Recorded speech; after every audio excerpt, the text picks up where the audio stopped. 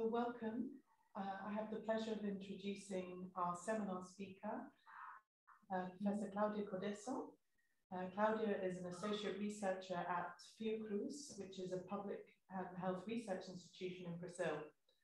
She develops research in epidemiology of transmissible diseases, mainly climate-sensitive diseases such as vector-borne, respiratory, and waterborne diseases. She has experience in mathematical modeling and design of field studies, as well as developing analytical methods for disease surveillance. She has a long experience as a consultant to the Brazilian Ministry of Health, and she teaches epidemiological modeling at the Epidemiology and Public Health graduate program at Fiocruz, and she has been visiting us here at the Barcelona Supercomputing Center in the Global Health Resilience team. And we look forward to building strong collaborations with Claudia and her team through some new projects we have starting this year. So thank you, Claudia. Please feel free to go ahead. Thank you, Rachel, for your kind introduction. And I'm really delighted to be here. And I'm going to present some of the work that I've been doing. And I hope you all will like it and have this a fruitful discussion later on. Okay, so I'm gonna present a project that we've been developing for the last 6 to 7 years, is the Infodengue. But I'm gonna present this project, but at the same time, during the process of this introducing this platform, I'm gonna discuss some problems, some challenges regarding the transmission of climate-sensitive diseases, especially dengue fever, which is a major problem in tropical areas. So,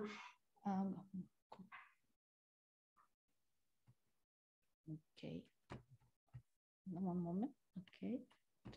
Let's see how I move this now.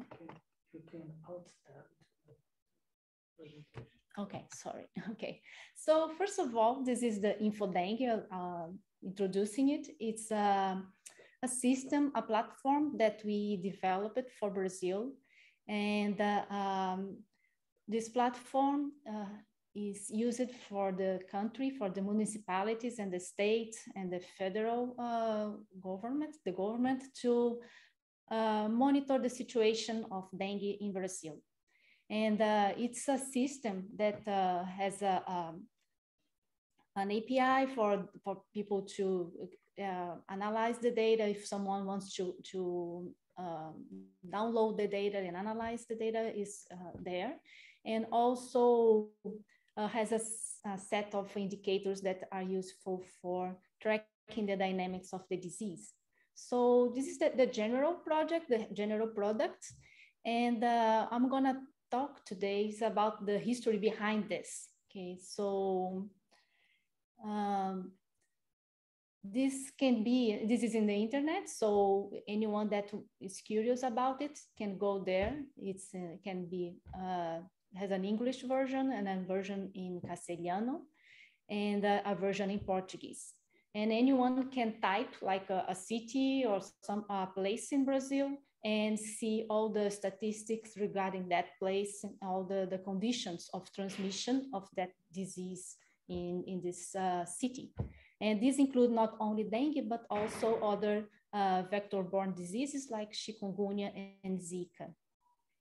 So this is always gonna ever be a work in progress. It's a research project, and it's in the GitHub platform. So anyone that want to join and collaborate and in any way, or you learn with this, get the code and develop other things, it's available there. It's an open source platform. So, okay. We are the team behind this Infodengue system is a team of researchers from 2 institutions in Brazil. Fiocruz, this is this castle, the castle there. Let's see if I can show that castle. I think that's the only castle in Brazil. And it's surrounded by this forest, very nice area, just like here with these beautiful gardens around.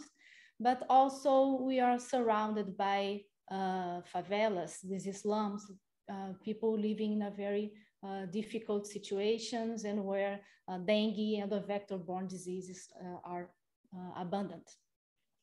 And at the same time, the same city, this is Rio de Janeiro, and we have the other, our partner, that's the other institution, Fundação Getúlio Vargas, where the School of Applied Math is located. And this is in the more touristic area of Rio. So I show these two pictures here to show the contrast, the challenges that we face when monitoring and understanding the dynamics of a disease that has such important social and environmental determinants. So it's really a big challenge. And I'm just showing the Rio de Janeiro, but I think the scale of the whole country with all this diverse environment and diverse social conditions, it's really a challenge to develop a system or any way to track the conditions in a way that can be scaled up and down according to the situation. So that was the challenge that we had. Okay, it's important to say that dengue is not like a very old disease for us, for especially for South and Central America. Actually, the disease has emerged somewhat recently in the last decades. And this is to show that the mosquito, Aedes aegypti, is the mosquito that transmits these diseases. It was actually absent in the whole South Africa in the 1970s. So, and there's a whole history behind this. I don't have time to tell about it, but in the past we had, in the past we had this period where the mosquito was very abundant and was responsible for the transmission of other diseases. And then there was a big effort to eliminate these mosquitoes. It was actually eliminated from most of the continent, and then it returned again. So in 2010, we already have the mosquitoes like everywhere. And we know now that the mosquito keep expanding this species. It's a very adaptive species, and we already see this very close to Europe, and the Madeira Island is already colonized, and we see this pattern of colonization and geographical expansion of this disease. And in about 2000, when I started working with this dengue epidemiology, the disease, despite the fact that the mosquito was like well distributed, the disease was still concentrated in some spots or only, okay? So it was still not so well distributed disease, but it was already causing large outbreaks. So if you see, if we go back to 2000, okay, we see that it was like only 15 years since the introduction of the virus. So actually, it's important to say that dengue is transmitted. No, dengue is caused by 4 viruses. Okay, you have dengue 1, 2, 3, and 4. Dengue 1 arrived in 1985, dengue 2 in 1990, but was only when dengue 3 arrived in about 2000 that the big epidemics start to happen. So you have all these multiple viruses circulating, and the number of severe cases is starting to increase. So at this time, dengue was somewhat recent and becoming more and more severe in a public health problem, and a public health emergency, okay? And that led to the community of researchers that were working in other teams to drop their original projects and start working on dengue, okay? So in Brazil and in most of the world, during this period, there was a big shift of the community to study dengue fever and all the factors around it. And back then, we're modelers, and we're asked about these questions that are not very different to the questions that we pose to COVID now. So what's the risk of introduction of a new virus? What's the risk of urbanization of a sylvatic virus? What's the probability of a large epidemic next year, of a new wave? What are the areas at highest risk? So all these questions, they were posed back then for dengue, and they are still open questions. So we keep asking these questions for other places or for other diseases. Okay, so these are fundamental questions in epidemiology. And back then, in the beginning of this, we didn't know much about dengue, the dynamics of dengue, and didn't know much about the biology of the mosquitoes. So it was very hard to come up with predictive models. So in the beginning, we had to do what we could with models without data. So we had these publications discussing all the uncertainties regarding the modeling of these diseases. We could do like risk assessments, but it was very hard to really come up with precise estimates. But this is the beginning of any new problem. And this called the attention of the community, of the entomological community and the biologists. And we end up actually spending a long time really working together with field researchers, trying to gain knowledge about the dynamics, all the biology and entomology and the transmission of these diseases, of dengue and these diseases in our settings. So it was a long period coming from, starting from developing experiments to actually being able to analyze time series, because now we had data, and then start modeling this data. So all this knowledge that was built during the 10 to 15 years end up in the development of a healthy community of modelers in Brazil. So I would say that Brazil has a very active community of experts in dengue fever and other Aedes-borne diseases. Okay, so the community was very healthy, but not the public health. So we still have a lot of cases going on. So in the about 2015, we had these huge epidemics of the arrival of dengue 4, and it was a very critical situation in Brazil about 2014. And not only in Brazil, but we saw like chikungunya spreading. Chikungunya was already emerging in Central America. We had like big outbreaks in other parts of the world, and the attention was increasing for the risk of these diseases, not only for the tropical regions, but for the other regions as well. So, and especially, particularly in Brazil, in Rio, we had these problems with these big games and big events that was taking place. And of course, in these events, they are very critical scenarios when we think about diseases and transmission of diseases. So this led us to Infodengue then. So all this knowledge that was built during the last years, the previous years, and the necessity of developing a tool for public health led us to accept this challenge, because one thing is to develop models in a research and academic situation, and the other thing is try to solve a problem, to keep track of a problem in real time.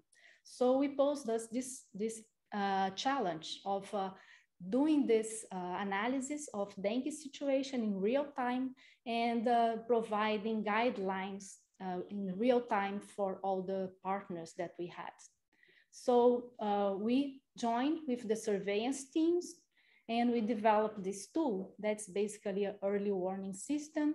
It's based on the models and the experience that we had, and also the experience of the field workers that work with the real situation. Okay, so it's a system that uses different types of data. We use all the data that we can get, that's easy to get and is readily available, like the notification of dengue cases. We use the meteorological data from the stations, the meteorological stations, like temperature and humidity. And we also use tweets. Basically, the idea of using online data, like tweets, is that people, they tend to talk about disease before they go to the doctor. Or sometimes they talk about their symptoms without even going to the doctor. So it's a really sensitive indicator of the occurrence of something that can be dengue. So we've been studying this, and this type of information can actually improve the signal that we get from other sources of data as the reported cases and all. And the other feature that we wanted from this system, that besides being like very fast, that this system should be actionable. I mean, it should be something that people could absorb and read the information as soon as possible and use it in a easy way in order to take action. Okay, so this was our challenge. And when we start looking at the problem from this perspective of someone that's tracking the disease in real time, the first challenge that we faced was that the notification data, that means the reported cases, okay, the cases that are reported to the surveillance system, it's always late, always takes some time for the cases, a person to get infected and the information be available. So this can take like 2-3 weeks, sometimes more. And what happens is that when the typical surveillance system, like the standard surveillance team, they look at the data, they always looking at the past. Okay, so this is an example. This is taken from a report from the Ministry of Health in Brazil, but it's similar in other places of the world, where we have here in red, the thick line is the number of cases that we know for certain. And then the dashed line represents the more recent data that is still incomplete because not all cases were reported yet. So this means that most of the time they are discussing the risk of the disease, but looking at data from the past. And this was really a problem if you want to be, want to do a real time analysis, we need to fix that. So because of this, we developed new methods, Bayesian modeling, specific to deal with this problem. Basically, if anyone wants detail about that, I can discuss this later. But basically, we have this matrix where we can have organized the data that we know and the set of data that we don't know yet. And this, by using Bayesian inference, we estimate this number of cases that should be reported but had not been yet. So this kind of a correction of the time series that allows us to have an estimation of the current number of cases, even if we don't have all the whole information yet. And that makes the big difference, because sometimes the time series suggests that the disease is like going down, but it's actually going up. And without this correction, we cannot say that. So that's one thing that we implemented for Infodengue, but also has been applied to other diseases. It was very important for the COVID surveillance as well, this tool. And the tweets that I said, the online data, can also be used as a covariate in this system and actually help to improve the accuracy of these estimates. So the second challenge that we had was like, okay, we want to be actionable. So we want to end up with something that can be easily translated into action. And when we look at the way that the surveillance teams think, they think about situations. They don't really want to so focus. They are not so focused on the number of cases, but more in the situation. So the questions are we in the dengue season? Do we have sustained transmission now? Or what are the conditions? Do we expect to have an epidemic, or it's gonna be like a seasonal variation that's gonna be within the expectations? So they have like qualitative answers. So we thought, okay, let's try to provide these qualitative answers for them, okay? And so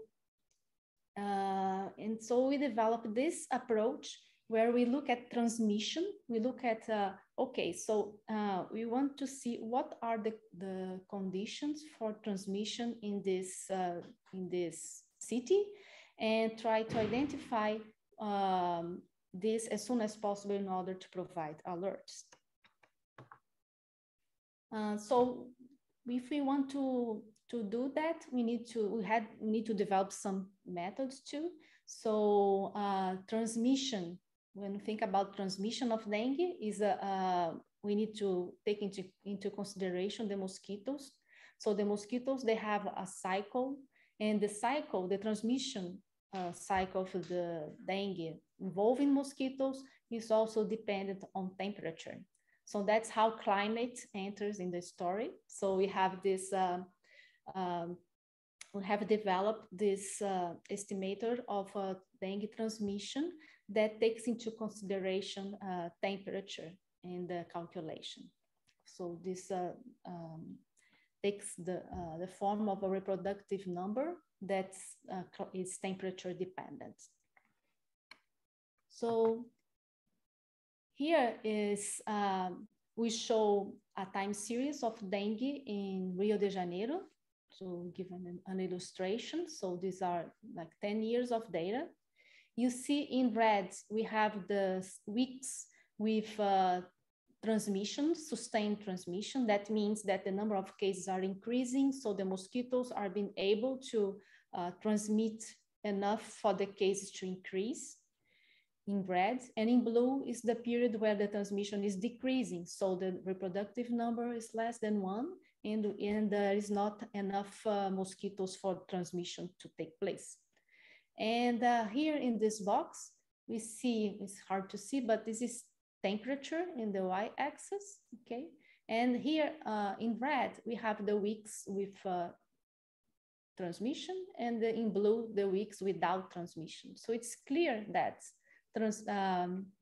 sustained transmission of this disease in this city is really dependent on temperature. You need at least a temperature above 20 to 21 degrees in order to have conditions for transmission. So this is just an illustration, but it gives an idea that how important climate is for this disease, and how important how it could be used as a early warning for the transmission of this disease.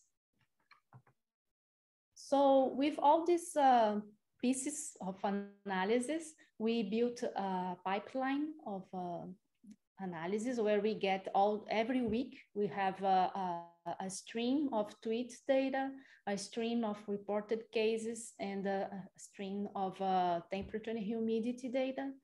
With these cases and the tweets, we calculate this nowcast, that's the adjustment of the number of cases.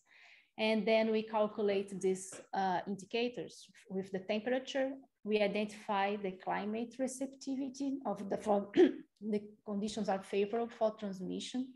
And then we identify periods with sustained transmission and periods when the transmission or the incidence is above a certain threshold. And this gives us this qualitative analysis that is translated into 4 colors that provide this color code for this alert system. So this is a case, for example, in Rio, where we have like a period with that's colored green, that the temperature is below that threshold, and the number of cases is below a certain threshold, and the conditions are okay. And then yellow, when the conditions go above, the climate conditions are favorable for transmission. In orange, when the sustained transmission is detected, and in this case, we don't have this high transmission because it went down. So you can see here the type of output that we can show to the teams, to the surveillance teams, and this is something that they can process easily. So here the dotted line also is the nowcasting case, showing the number of predicted cases, suggesting that it's going up instead of going down as the reported case show. So we did that for Rio, and then during the years, we expand that for the whole country. So nowadays we have this system running for the 5,000 municipalities of Brazil. And we keep doing this weekly. We provide weekly reports for different levels, municipal and state and federal level. And we also developed an app because we found out that sometimes people don't really have access to computers. They don't use computers like in a daily way. So sometimes easier to use an app, and so they can get a rapid knowledge about the situation in their city, and then they can access the web page for more details. We also send for everybody all the teams a PDF with the reports, the more detailed reports, and you also have the site where people can do the consultations in a more freely way. So it has been very successful in this way because in the way that we are trying to connect with people. So we are learning with them and trying to improve the ways we connect with them. We learned also that it's not enough to provide these technical reports.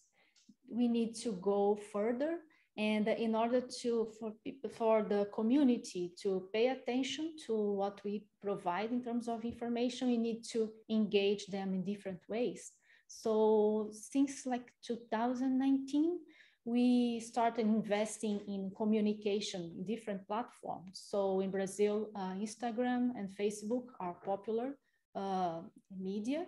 So we invested a lot in engaging in producing information for this, like education, like in terms of protection for dengue, and also giving information, and also, trying to create a community interested in this topic. We also engage with other groups. There are different projects on dengue in Brazil. This one is a very interesting one, where they have this community, these kids, that they are the heroes against dengue. So they are fighting dengue with knowledge. So they were invited to talk to the scientists, and we are the scientists. So they send us questions, and we had to answer very difficult questions that they had. So it was a very interesting project. So this is one example of this different engagement projects that we did. And also, we learned that sometimes the indicators that we produce seem simple for ourselves, but it's not for others. So many health professionals had still many questions about how to use this Infodengue. What are these indicators? What is nowcasting? Why climate is important for monitoring diseases? So we thought necessary to to come up to develop educational material. So we launched this MOOC and platform course in last year in October. So it has like 4 months.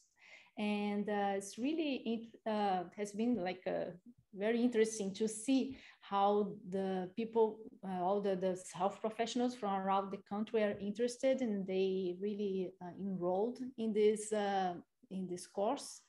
And in this course, it's interesting that there is this community of practice, like a forum where people can continue, even after they finish the course, they can continue discussing the issues in their municipalities, in their cities regarding dengue surveillance and dengue action. So it was a very interesting experience for us. Challenging too, because it's difficult to keep track of all this, but very challenging and interesting.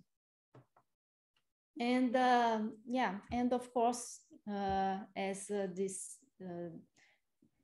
we become more engaged in all these platforms and all this media, we start being able to reach a large audience in actually being heard in different settings. So it has been an interesting experience as a researcher that we start as like a modelers in a very like academic environment, and now we are in this very different place. So the future now. So so far this tool that was developed, it was a tool for real-time assessment of risk, and now we want a new challenge. So we are looking ahead, trying to seeking to develop models to forecast, like to obtain short-term and medium-term and long-term forecasts for dengue and other vector-borne diseases in Brazil. And so here, this in part explains why I'm here at the BSC and the group of led by Rachel. And so here, for example, is a couple of papers by Rachel that shows how dengue is spreading to the south of the country. So it's going to higher latitudes. And so we are really facing a moment of change. And we know that's going on in the whole world, but in Brazil too, and also in other parts of South America. So we need to, it's not sufficient just to track the current situation. We need to look ahead and try to plan for the future. And climate is a key aspect of this process, of this problem. So here, with at the BSC with Rachel, we are seeking ways to improve this capacity of long-term forecasts for dengue and arbovirus diseases in Brazil and other countries in South America, and Infodengue. And this tool will be like in between this academic part and the community, so we could act as a stakeholder, connecting these new advances and analysis to the community in a way that we could apply the results that we obtain here. Okay, so this is what I had to say, and I'm looking forward to all these projects. I want to thank all these collaborators from Fiocruz, FGV, from different universities, and thank you. And thank you for your attention. Thanks, Claudia. Round of applause. Thank you so much for that fascinating talk. And we're really happy to have you here at the BSC and excited to start the Harmonise project with you. So we welcome any questions from the remote participants, and also if anyone in the room would like to ask a question, feel free.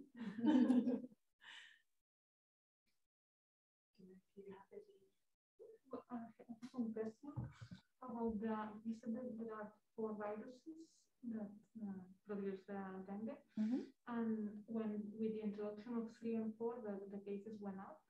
Do you know if it's because it's more transmitted because of the virus or because the conditions were favorable to mosquitoes? Shall I repeat? Yes. So the question is, given that dengue has 4 different serotypes, and different serotypes have been introduced at different times, are the outbreaks due to those serotypes or due to the environmental conditions? Yeah, that's a great question. There is an explanation that's related to the multiple infections with multiple viruses, serotypes, because increasing the number of serotypes or infections increase our antibody immune response, and that can exacerbate the symptoms. So get more symptomatic cases. So that causes an increase in number of cases and also an increase in severe cases. But at the same time, during this period, that was like a large change in urbanization, and different parts of the country start to become more urban. So this can explain in part. And also there are some states towards the south, like São Paulo and Belo Horizonte, that didn't have cases dengue before. And now they had like huge outbreaks because these are huge cities, and they didn't have the cases, the epidemics in Belo Horizonte and São Paulo start like 4 or 5 years ago, the first epidemics there. So it's like a mixture of new viruses and also climate and probably also urbanization. Thanks, Claudia. Any more questions? Lowe. Yes, thank you very much, Claudia. Really interested talk. I would like to ask something, because in one of your first slides, you saw 3 different maps from South America with the regions in which the mosquitoes were. And you see that there were like in the map of in between, the mosquitoes disappear and then appear again in 2012. So I'm wondering if you have any clue of why this behavior. That's an interesting question. It's an interesting story because Aedes aegypti, this mosquito is the origin is in Africa. It went to the Americas with these slaves and all this colonization period, and it spread all over the Americas. It was the main vector of yellow fever, and yellow fever in urban areas. And yellow fever was like a very severe disease that was like causing big epidemics and killing like a large proportion of the population. Sometimes a ship would come from Europe to Brazil, and half of the ship died from this yellow fever. It was a horrible thing. So in the beginning of the 20th century, there was this big effort financed by the United States to control control these mosquitoes in the whole Americas. So with using insecticides. So there was this big effort. It was amazing, and actually eliminated mosquitoes from most of the countries, but some focus remained. So after the mosquitoes,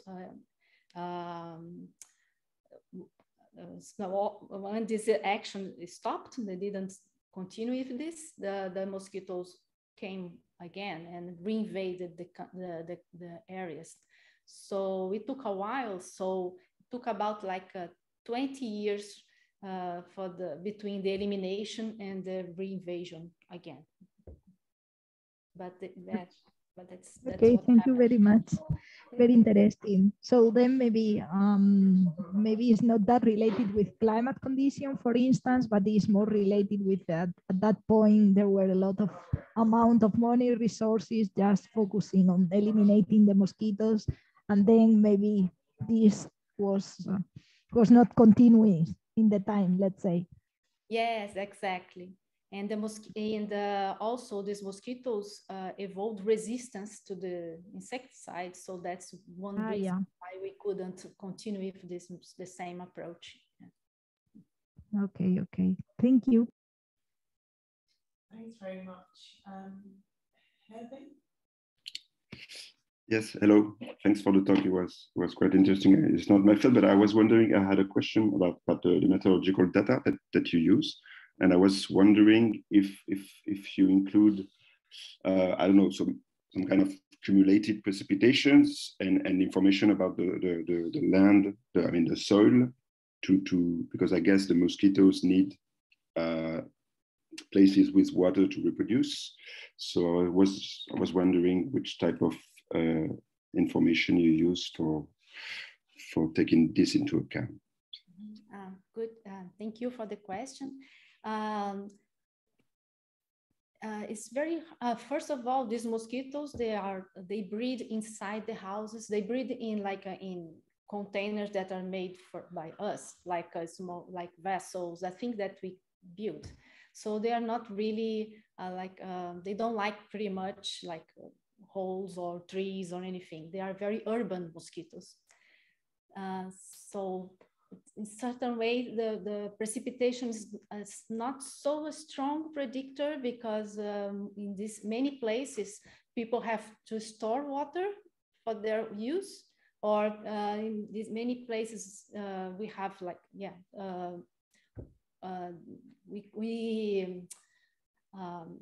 we store water in a way that mosquitoes can use it for breeding. So no, it's not so sensitive to precipitation in this sense. Of course, that the precipitation can exacerbate the number of mosquitoes in some places, but it's very difficult to find this relationship between precipitation and mosquito abundance. It's not a very direct relationship, because there is this delay and all. It's a non-linear relationship, and it's a challenge. So for us, humidity and the temperature have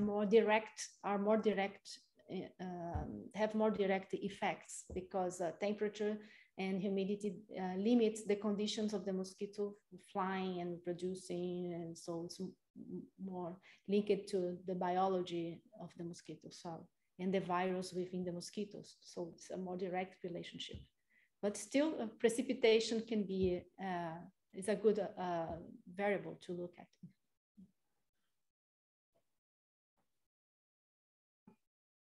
Any other questions? Yeah, Claudia.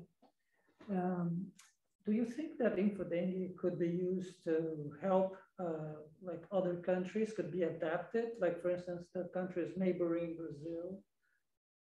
Has there been any initiative to look at how things across the border with Brazil are going in based on? Yeah, that's a good question. It's very important to consider the neighbor countries, because of course, the mosquitoes and the diseases, they cross the borders. And it can be done, since we are using source of data that are similar. They could be found in these other countries, so it's possible. But the main challenge is really to define the conditions for to have contact with the people and really create the political conditions and the conditions for this to be done. But yes, the answer yes, since we can easily develop the same indicators based on the variables that the countries tend to collect in a regular way. That's great. I had a question, Claudia. I was wondering, speaking with your stakeholders and users of the system, do you have a feeling for the sorts of timescales they're interested in terms of lead times? Like, so you have a nowcasting system, and at the BSC we'd like to have a go at trying to incorporate climate forecasts at different timescales from sub-seasonal to seasonal, and even consider projections. So just wondering if you have a feeling for what is their priority, and do they appreciate the kind of uncertainties that will be introduced into the predictions if we extend the lead time? That's an important question. I would say that in general, they are interested in knowing, for example, what's going to happen the next summer. So it's really important for to organize the resources and all, to allocate resources to have some information about this, what's going to happen in that next season, where it's going to start, and all this. Because since Brazil is such a big country, the season's not the same, it doesn't start the same moment in all places. So it's really important to have this idea. And nowadays, they tend to rely on the indicators that are not so sensitive. They look at, for example, the number of mosquitoes in the beginning of the season. And from this information, they say, okay, so if there's lots of mosquitoes now, probably we're gonna have many cases. But if we could improve this and have really a more complex model with more information, aggregate more data, we could help, and it'd be very useful to identify areas of the country with high risk with some months ahead.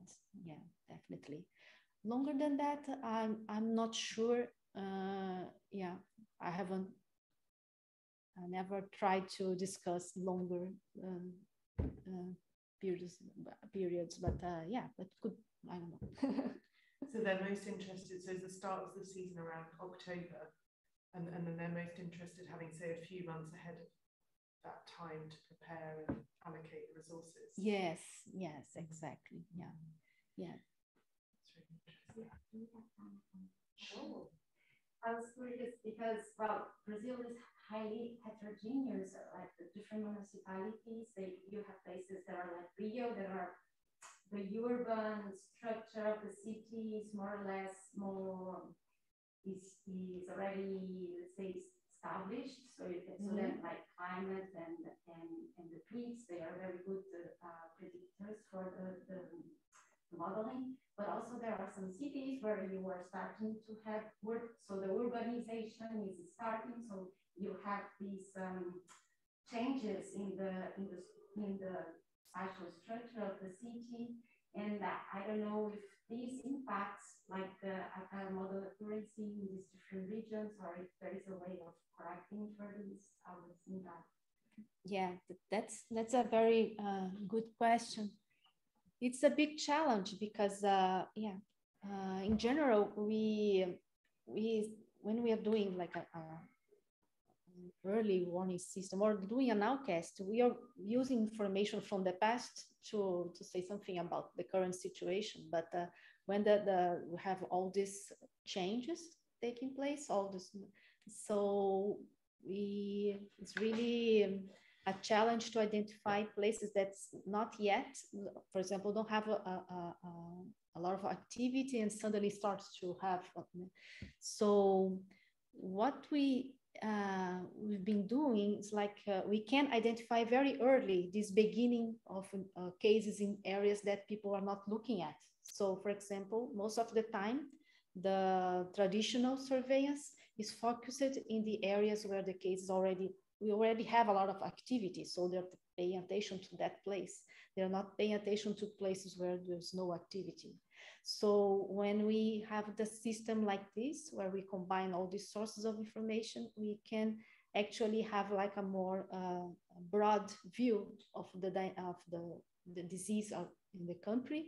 So we can pinpoint okay, there's something going on in this area that's not common. Something's going on. So we can provide this kind of warning. It's not like I'm not predicting something that's going to happen, because it's like a nowcasting thing. So we are tracking the situation now, but we can identify situations that are not uncommon, that should be analyzed carefully by the field team, for example. Yeah. Mm-hmm. So there's a question here in the chat from Lowe regarding meteorological data that you're using. Is there a defined range of temperature values in which the mosquito can develop? Do you know if the mosquitoes are affected by heat waves, for instance? The mosquito that transmits dengue. Actually, there are two species, Aedes aegypti and the albopictus. But in Brazil, it's mostly Aegypti, the main vector involved. And the minimum temperature for them to really be active is about like 17, 18 degrees, like 16 degrees. That would be like the minimum. But they can live for months in colder climates, because they can, the eggs can become like they can stay alive for like 6 months, even in a cold climate. So if you have like a window of like 3 months with temperatures above 17 or 16 degrees, is sufficient for them to grow and the disease and the virus to spread. And the other question? Yeah, and I guess there's the upper limit as well. Okay. The upper limit, there is an upper limit. I mean, if the mosquitoes are exposed to more than 35 degrees, it's really gonna have an impact. But they can hide. I mean, so there's all these adaptations from the mosquitoes to hide in places. So they are mostly found indoors. So it's like under the table, like hidden somewhere. So they can, protect themselves from this high temperatures. They adapt to climate change. Yes. And then the other question was about, well, heat waves, which I guess is related. Yeah, they're adapting. Mostly. Okay, great. Okay, so we just have 1 minute left. If there's any other questions from the audience, we could take one more.